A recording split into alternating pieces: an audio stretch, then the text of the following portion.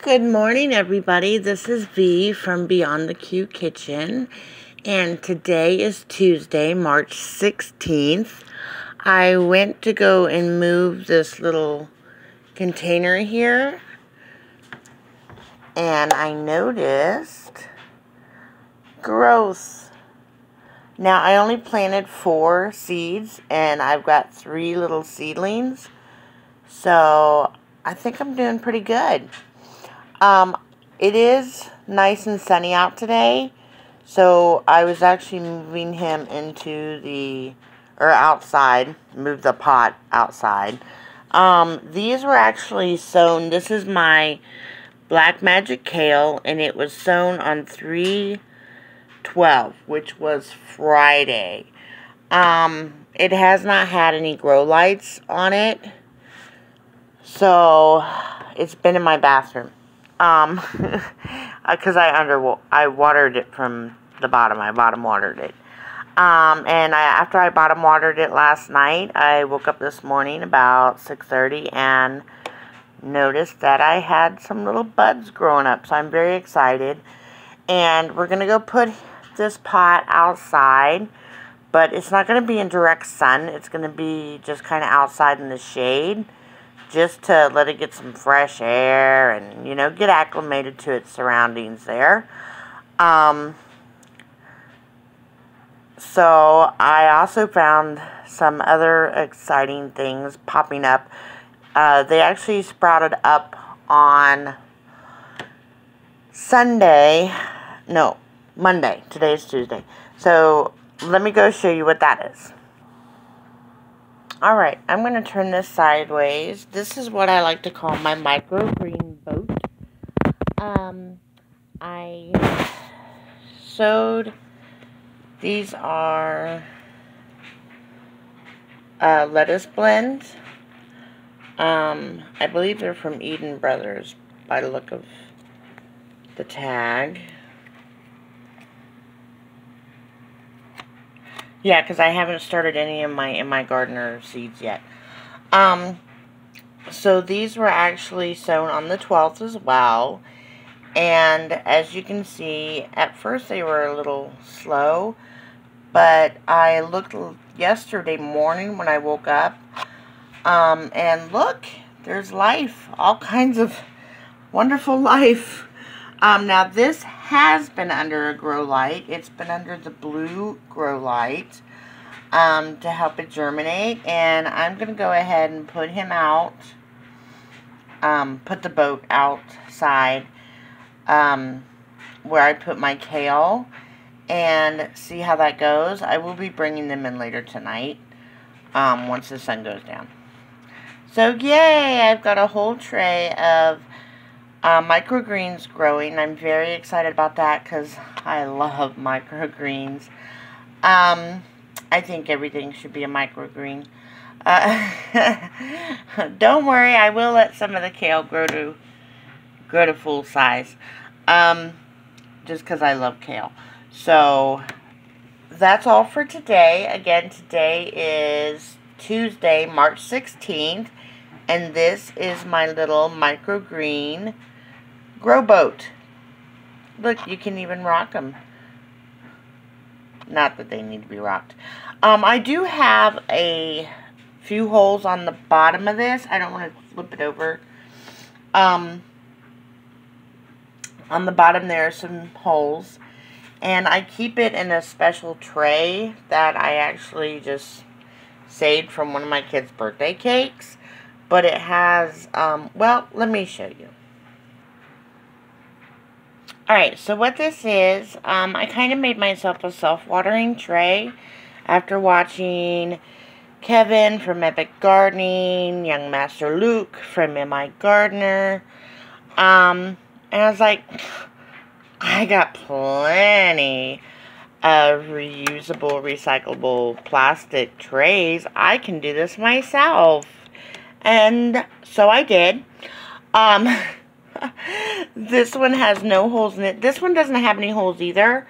But it has actually little, if you can see, this would actually also be great for seed starting, which is what I'm going to use it for next.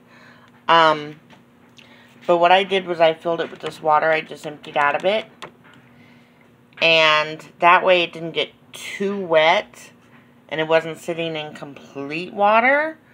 But the holes that I have, I literally measured so that they were going to fit right here, right here, right here, and right here. So that it could soak up the water. And so when I put the little microgreen boat, I don't want to move him too much. I'm unsettling his soil there. In here, there's a hole there, and a hole there, and a hole there, and a hole there.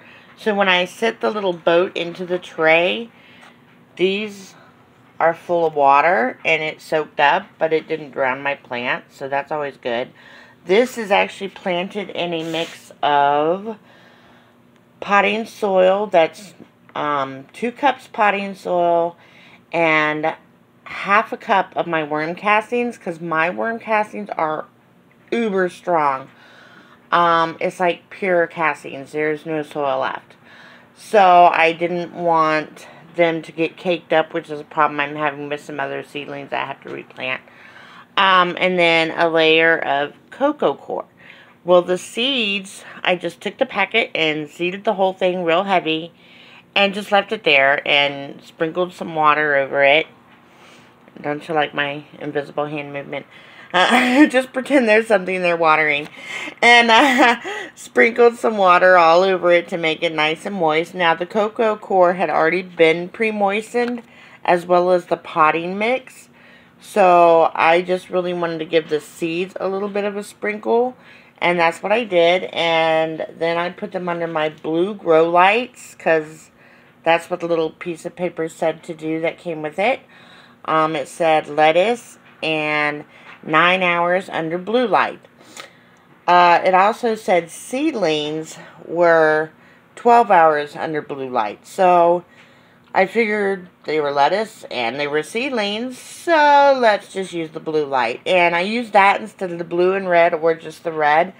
And they actually germinated a lot faster than some of the other ones I had on the blue-red mix. So I think I'll start doing that, because the light directions said to put seedlings under just blue light. So, and it really seemed to have helped my germination a lot better. So we're going to put these outside, and I'm going to upload this video. But I'm probably going to be making some more videos today, because I've got a lot of planting to do and repotting. Due to the fact that my worm compost, my vermicompost mixes. It's not a mix. It's just a lot of, shall we say, castings. It's in other words, it's a lot of poop. So I've got to repot some things and see if maybe that helps. I've got a lot of plants that sprouted up really fast and then they just kind of stunted. So I think what I'm going to do is I'm going to mix the rest of the 2 little bags of potting soil I have here. And mix just 1 cup of my vermicompost in with it, because it is pure castings. It's so thick. And when you get it wet, it's like, it might as well be clay, because it's that rich.